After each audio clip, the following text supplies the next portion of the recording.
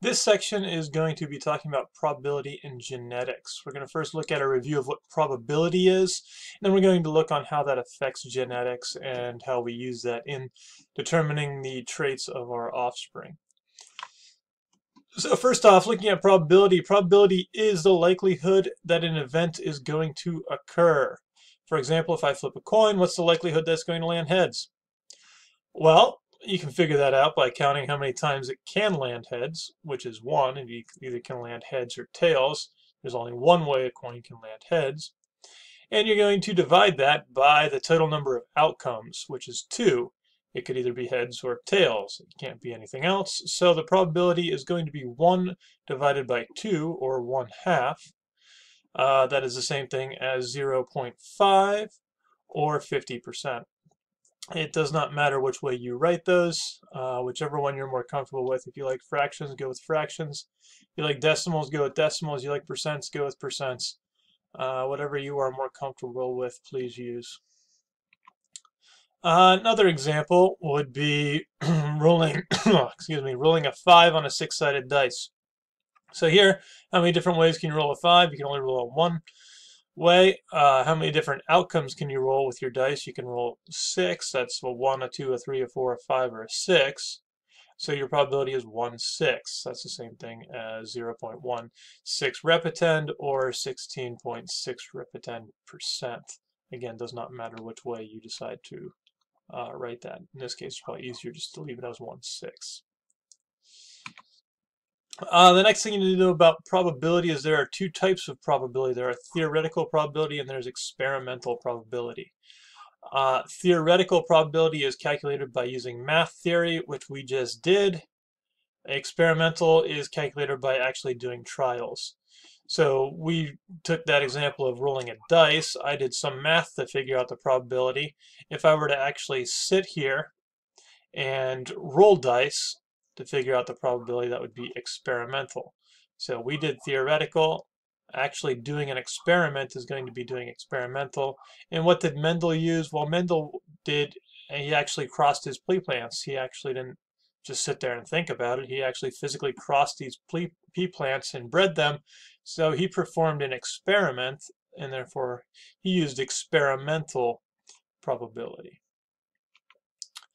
One way to help us with crossing generations of whatever we're crossing is Punnett squares. Punnett squares will help with the theoretical approach. It's not actually going to be us crossing and breeding animals or plants or other living things. We are just going to do it theoretically, and therefore we're going to use Punnett squares to do so. They're actually quite fun to do, and they're pretty simple to understand. Basically, it's going to simulate the cross with the genetic alleles, and we're going to see which offspring look like what based on the Punnett squares. Before we get into Punnett squares, though, we need to know some terminology, and that is heterozygous versus homozygous. Heterozygous, you'll note that prefix hetero, and homozygous has this prefix homo. Hetero means different, homo means the same. So heterozygous, you're going to have two different alleles. For example, if we're still talking about tall versus short, those are the ones with the capital T, lowercase t. Homozygous are going to be your purebreds. These are going to be two of the same alleles for the trait. So this would be your capital T, or your lowercase t. Another name for homozygous, like I mentioned, is purebred. Another name for heterozygous is going to be hybrid. Hybrid would be a combination of those alleles. Mendel's going to use the term hybrid to describe heterozygous pea plants, like I just said. He's going to use purebred to describe homozygous, but that was already covered. So, how to make a Punnett square? There you go. We're going to cross male, heterozygous male with a heterozygous female here. I'm going to move up here so you can see a little better. Let's get the pointer up. Let's do, there we go. So we're going to cross a heterozygous male with a homozygous female. or a heterozygous female. Now, I didn't mention what trait we're going to use, but we're going to use tall versus short. And due to the fact that they are both heterozygous, I know that they're both going to be one capital and one lowercase, because that's what a hybrid is, or that's what a heterozygous is. So we're going to put one parent on top. This, we're going to get T here, and we're going to get the lowercase t here.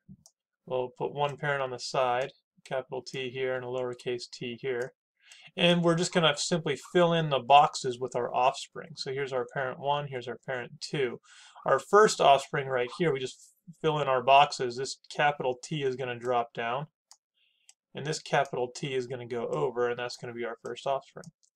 Second one's over here. Capital T is going to come over. This one's going to drop down. Keeping in mind I always write capitals first. And there's that one over here. Same thing. Capital T drops down, lowercase slides over, and this one here gets our two lowercase. You'll note this here is an example of our F2 generation in Mendel's experiments.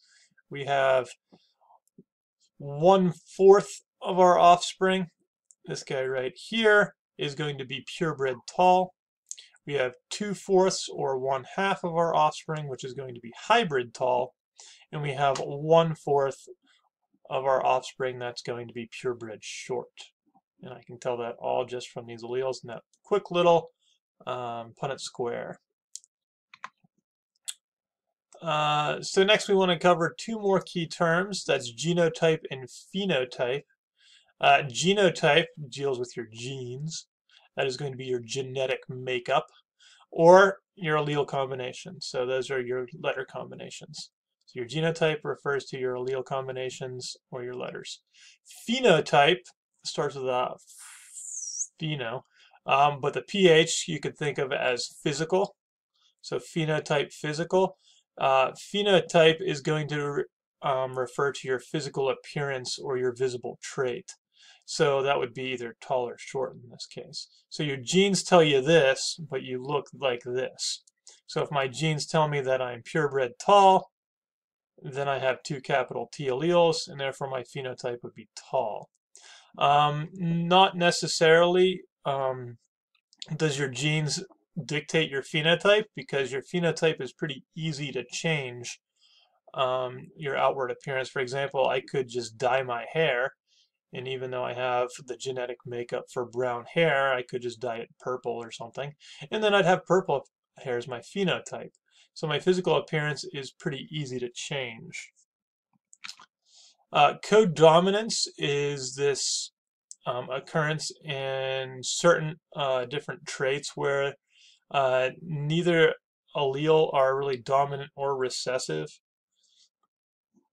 So if you have something that is heterozygous as your genotype, meaning you have both, then your phenotype is also going to have both. You see this a lot in multicolored cats. They'll have different alleles for their coat, their color. And if they have a couple colors in there, that's because it's codominant. They have both alleles. It's just that they're both going to show. You can review on page 89 with that to go a little more in depth.